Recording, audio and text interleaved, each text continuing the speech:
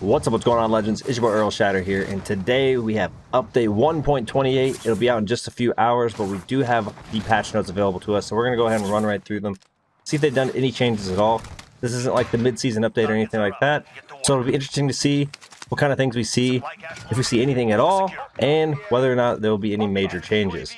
So let's go ahead and jump right into it. First, we got our playlist update, which includes Modern Warfare, Ground War, Gunfight, Deathmatch Domination plus Drop Zone, Gun Game, TDM, and we have Headquarters Firefight. Teams can add to their score by capturing the headquarters and also by getting kills. For Warzone, they removed Blood Money quads, and they added Plunder quads. Then we have our general fixes, which we got a fix for an issue where the next unlock section was showing attachments out of order.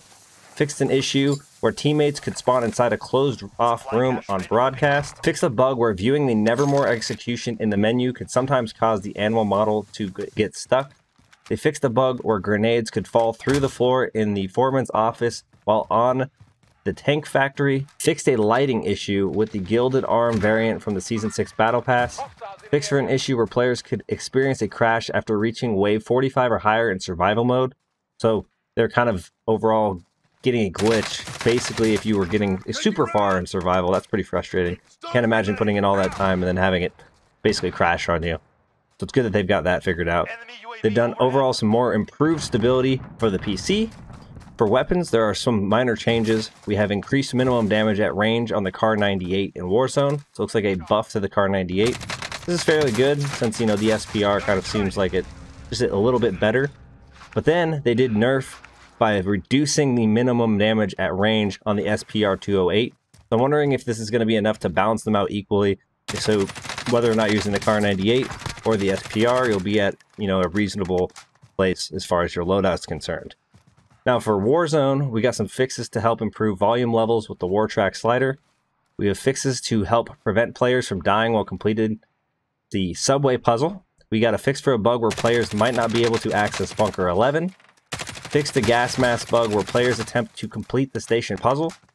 Fixed for a bug where using a self-revive near the doors on the subway train, they will clip out of the train but still be transferred to the next station. That's kind of an odd bug, but as long as I guess it took you to the next station, it wasn't really too game-breaking. If a player dies post doors closing of the subway car, they will be pulled out of the gulag by the fast travel system and then pulled back into the gulag for a match once it's their turn. This has been fixed. That's got to be a very strange bug. Glad that they addressed that, because that would be kind of frustrating, I can imagine.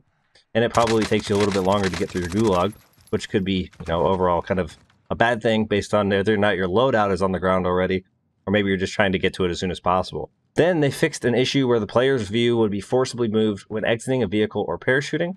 And then also they fixed a bug where players could experience a crash after engaging with a bounty contract. So it sounds like bounties should be back here with this update, just based on the fact that they've overall fixed the crashing issue with that. So that's going to be huge. I know a lot of people out there are kind of sad that these were gone. It's good to see those get implemented back and overall, you know, improve the Warzone experience. That's going to wrap things up for today's patch notes. Thank you guys for tuning in with me. Appreciate you guys for all the support. And if you guys did enjoy this video at any time, make sure you guys go down below and show your support of the channel by smashing that like button. Go ahead and throw a goal of 20 likes on today's video.